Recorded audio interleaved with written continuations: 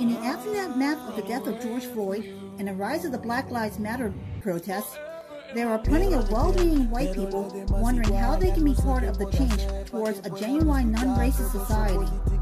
As a first step, my recommendation as a white person is to read Robin DiAngelo's book, White Fragility. Robin DiAngelo is a white woman who has long been involved in anti-racism work, and her book is intended for white audiences wishing to engage in similar work. I was first aware of her book last year when my Unitarian Universalist congregation sponsored a book discussion around it. The biggest takeaway of her book is that racism in America is so pervasive that even those who are raised in the most liberal homes are unable to completely avoid it.